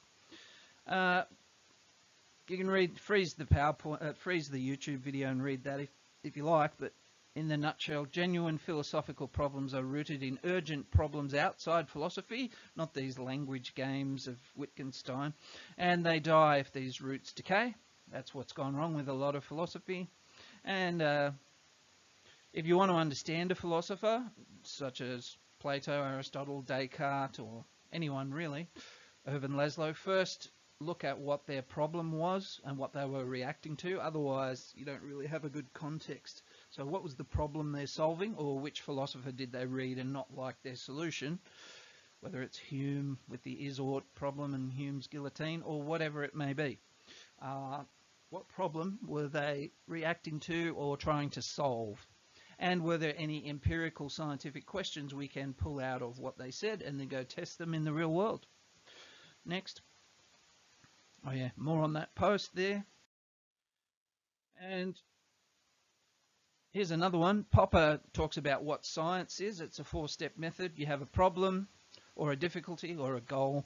Then you have an expectation about how to solve it, known as a theory or hypothesis or a wild guess. Then you have to try it out. You've got to suck it and see, do an experimental test via trial and error, and then, if needed, do error correction. So I actually think all of life is doing science, because it's pretty much nothing we ever do that doesn't have an expectation. We expect this will happen if I do that. So every time you expect anything, you then have to test if that's how it's going to go. So most of this slips below conscious awareness. Anyway, next. More on that post. So here's a saying I just made up now. Trust the science, not the scientist. Trust the art, not the artist. The writing, not the writer. The game, not the game designer. And the philosophy, not the philosopher. I'm not into gurus. I mean, there's a lot of philosophy I like, but I don't agree with everything that any one single philosopher said, probably. That's just me. As for science, well, it keeps updating automatically because scientists keep testing science and testing hypotheses. Next.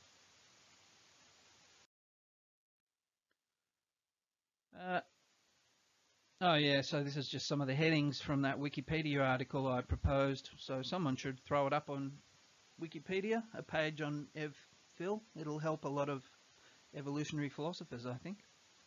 Those are just some of the topic headings. I am busy doing my science and finishing a 1,000,000-word book on Ev Cult, so I don't really have time to get too stuck into philosophy, but I love hearing Ev philosophy. It can shed new light on what I'm trying to do in science. Evolutionary science. Next. Again, there's a link. So, there we have it. What are the implications for Ev Phil?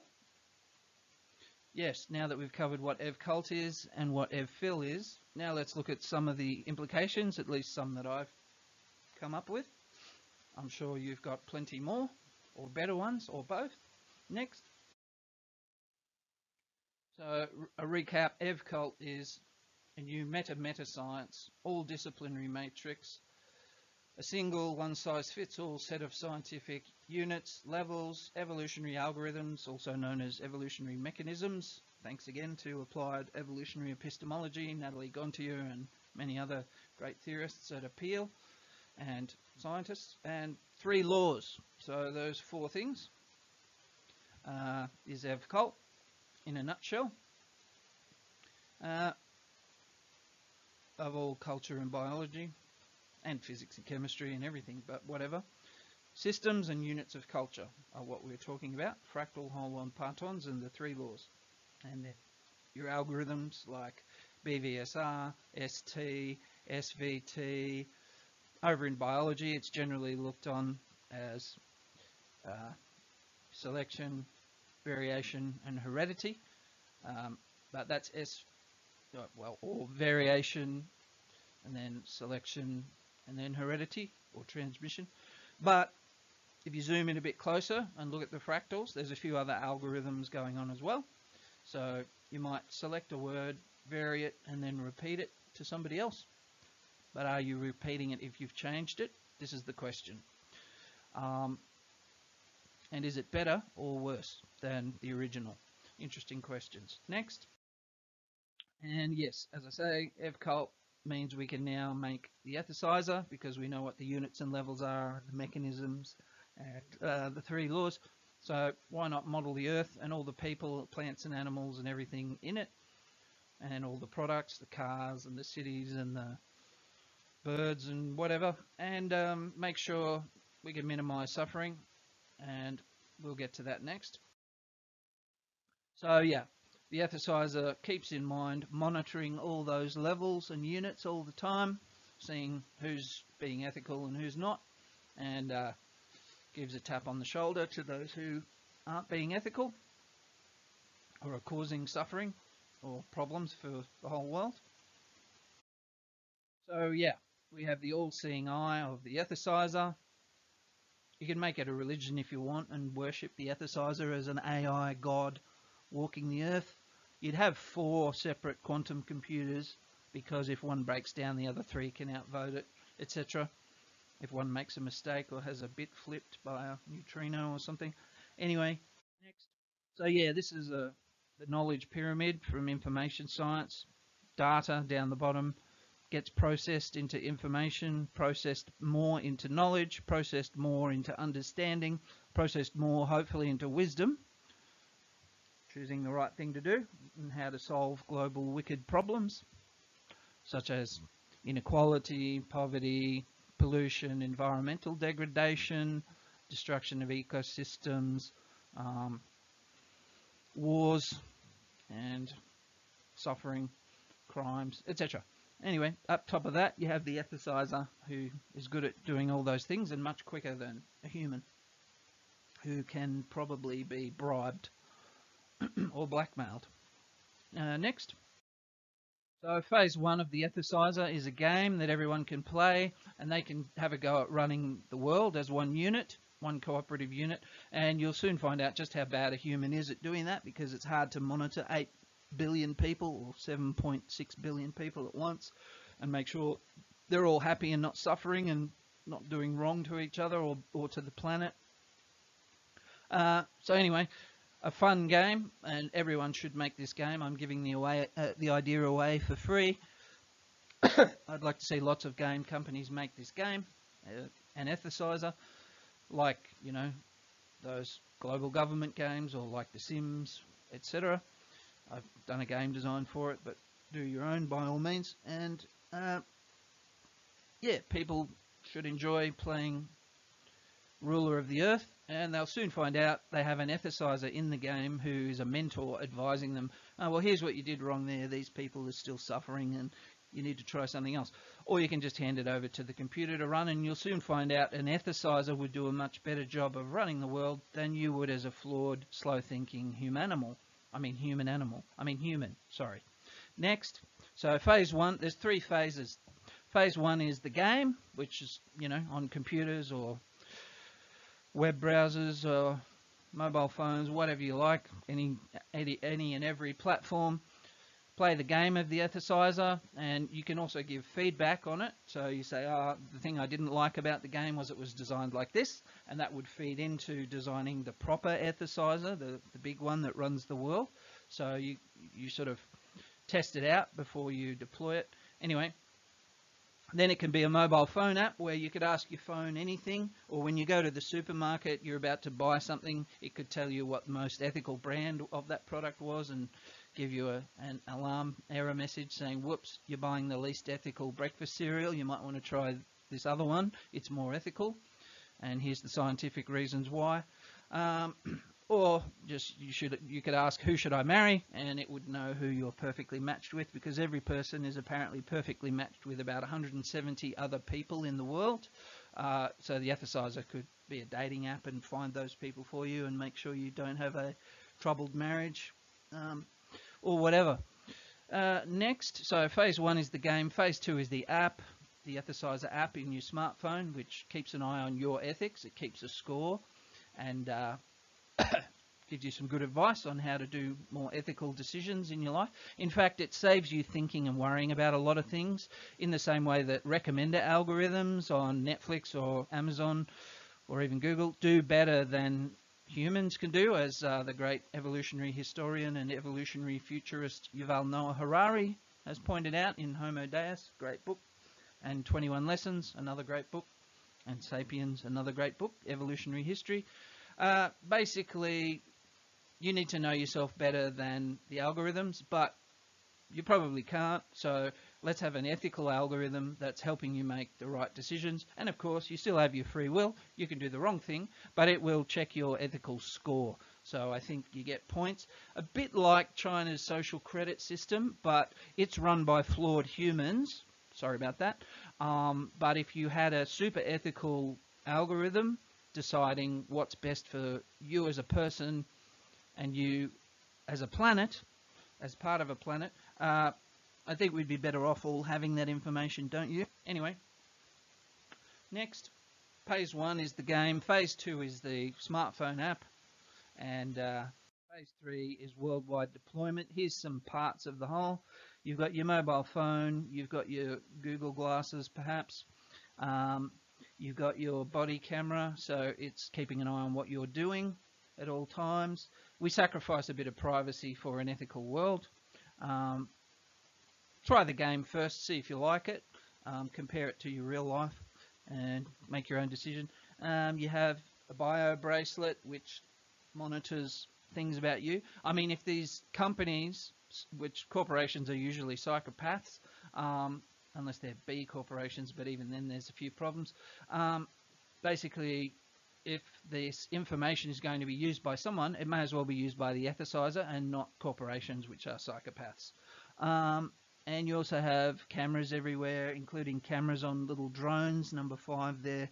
So the ethicizer sees all and knows all. And then if somebody does something unethical, one of those slaughter bots down the bottom, a little machine gun on a drone, turns up, gives you 3 warnings. So first it turns up with no bullets in the gun and says, next time I'm coming back with bullets. Second time it has bullets in the gun. And the third time you sort of, well, you don't want a third time really. You want to have 2 warnings and then change your behavior. The ethicizer will send you many alarms. But if somebody is truly evil, like a Hitler or fascists like that, some of whom seem to have popped up as presidents of certain countries lately, I think you would want them to be eliminated, because they're kind of, well, maybe not the people, but who knows? That's to the ethicizer. That's for the ethicizer to decide, not me. That's what I'm saying is I don't want to make these decisions. I want a super ethical algorithm to use all the perfect information and then explain why it's doing what it's doing. So it's self-explaining AI. Look into Bostrom and the Tegmark and the Future of Life Institute. Life 3.0 is a good book by Tegmark. Anyway, yeah, you want the ethicizer making these global decisions, because us humans aren't good at thinking. As Miller pointed out in the 50s, you know, the magical number 7 plus or minus 2. Pinker notes rightly, we're good at thinking of about 3 things at once, us humans, I mean. But computers can think about millions of things at once and use maths to solve problems. So yeah, turn all these things into empirical scientific problems and have a computer solve them. Probably a quantum computer. But anyway, there you go. No more of this corporate crime and unethical behaviour by companies polluting and ripping people off and ripping the world off and destroying everything. Just an idea, just an idea. I don't have a dog in the race. I'll probably be dead soon anyway. But just putting a good idea out there for the rest of the world to pick up and run with if they think it's a good idea. Also, you don't want this to fall into the wrong hands, because if somebody evil, well, that's not good. Next. So some philosophical questions solved by the ethicizer thanks to the meta-science of Velikovsky, those units, levels, mechanisms, and 3 laws. I've been through all these in the introduction, so I won't go through them again. Good. And a few more. Again, I went through them in the introduction. So there's that. You can freeze the YouTube video if you want to think about that some more. And more on that blog post there. Yeah, so some scientific solutions, by the way, that fall out of Velikovsky. Don't forget, units of culture and systems are structured as fractal HOLON partons and obey the 3 laws of HOLON partons in both biology and culture. So this helps with the philosophy of mind or consciousness. So see fractal HOLON partons and the 3 laws. This helps Dan Dennett and David Chalmers and a lot of these philosophers of mind out. Once you understand the building blocks, you can see how self-coupled systems and systems with homeostats can become conscious. And I'm not a panpsychist, but this is what needs investigating with these new tools of Velikovsky. It's wide open, and jump in with the tools and start solving problems, I say. And we also want to know that we're not creating hells and populating them, because I've made a lot of video games with little AIs in them. I often wonder, are they conscious? Are they suffering? Be good to get to the bottom of all that so that we're not causing unnecessary suffering. And this also solves a lot of problems in philosophy of language. For some reason, a lot of linguists have missed the 3 laws and the structure of language, fractal HOLON partons. So a letter, a word, a morpheme or a syllable, a word, a phrase, a clause, a sentence, a paragraph, a discourse, etc. They missed it. Anyway, this solves a hell of a lot of problems and helps out Chomsky and Pinker with a lot of language questions, that whole universal grammar problem. Units of culture, whether it's language or music or science or technology, well, all units of culture are tools for solving problems. So all units of culture are, strictly speaking, technology, whether it's a word or a language or a song or a spatula or a microscope or a telescope. They're all tools, or a car or a computer. They're all tools for solving problems, for achieving goals. So they're all technology. Anyway, see my encyclopedia article in Encyclopedia of Creativity 2020 for more on that. Anyway, this solves a lot of problems, answers a lot of scientific questions, so have at it. Next. Oh yeah, compare the 3 laws of fractal HOLON partons with Newton's laws as well. It's just an interesting exercise. Next.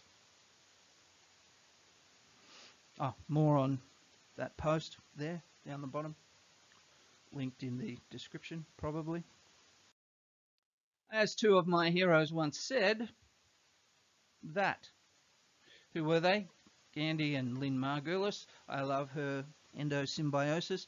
Combine 2 old things to get a new thing, and it works better than the competition. So if you have 2 prokaryotes, single-celled organisms or systems, and you combine them, you get a cell with a nucleus, or a eukaryote. This is a major transition in evolution, and all the major transitions turn out to be explained by this kind of thing.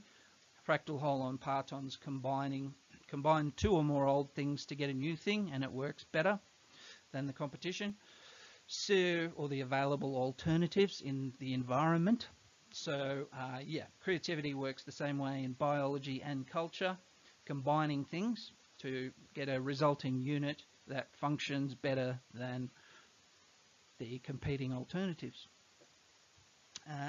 Anyway, I've written on that too in my article on the robo-raconteur and other places. Next.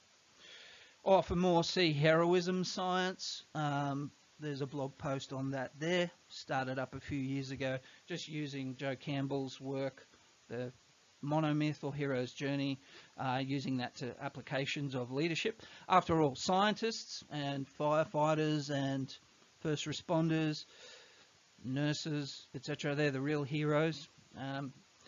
Helping other people, pro-social, trying to make the world a better place, trying to leave the world a better place than they found it, etc.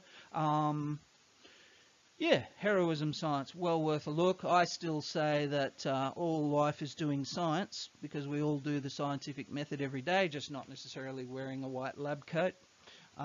We all have problems or goals, and then we have expectations, how to fix this particular problem. Then we have to test it. Sometimes it works, sometimes you've got to do error correction and clean up your mess.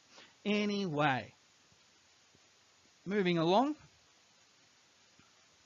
By the way, it's no fun being a hero. I would not advise it, and I'm not saying I am one. But extremely creative people like Einstein, Newton, Darwin are heroes because they solve a problem and they bring that back to the community, which is basically the 12 or 18 or 33 steps of the hero's journey, or the 4-step method of science as per Popper. Next. Anyway, there's my 5 scientific book chapters on EvCult from 2016, the appendix in my Ph.D, through 2 encyclopedia articles to 2020, and now I've got this 1,000,000-word book on the way, a couple of years away yet. I've been writing it since 2016, but in fact I've been writing it for 30 years. Long story. Highly recommend those 5 chapters. If you know me, you can write to me and perhaps I could share some or all of them with you academically. Next. Yeah, anyway, more information on the EvCult blog. And on the EvCult blog, there's this series of 7 or 8 articles, which is an introduction. Might be worth reading sometime. Next.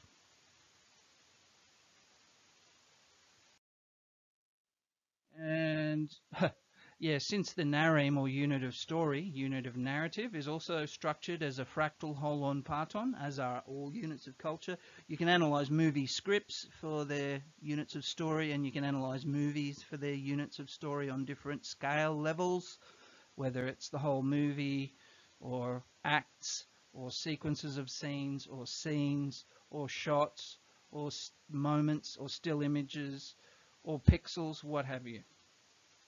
And the different communication channels that are within a film, whether it's image, sound, music, language, etc. Next. And yeah, if you like, you can read my PhD for free. It's online at that link. 350 pages of EvCult study of 40 movies, and includes the StoryAlity theory. Next. So that is EvCult's implications for EvPhil in a nutshell. Enjoy. And yeah, what are the implications? I don't know. You tell me. This is a call to action or adventure. I'm sure you've got more and better ideas. So please, jump in. So who was that guy? Velikovsky of Newcastle. All that stuff. But basically just evolutionary culturologist. Meh. Good. A recap. Yeah. Do a test. Do you now see how EvCult achieves or solves, for example, consilience, the unity of all knowledge? That's a yes or no question. If not, maybe watch this again or read those 5 chapters of mine and the blog. You see how it defines, actually identifies units of culture, and culture is information, because there's information, energy, and matter, 3 different substrates. So that's a yes or no too. Do you see how it shows the structure of all culture and how it enables building the ethicizer for an ethical world, and which I think philosophers should all have input into? So play the game or write articles on what the ethicizer should do and how it should do it, because these are all problems, sub-problems that need to be solved in the most ethical way. And then, of course, you build a bunch of ethicizers and test them against each other and see which worlds are the happiest and have the least suffering and most well-being. You know, turn these things into mathematical questions. You know, Sam Harris, The Moral Landscape, etc., etc. Ethical altruism, Peter Singer, Mike Brady, you know, etc., etc. Do you also see how EvCult is a meta-science? So there's individual sciences, physics, chemistry, biology, etc. Then there's meta-sciences like system science or creativity science, because it examines all those things.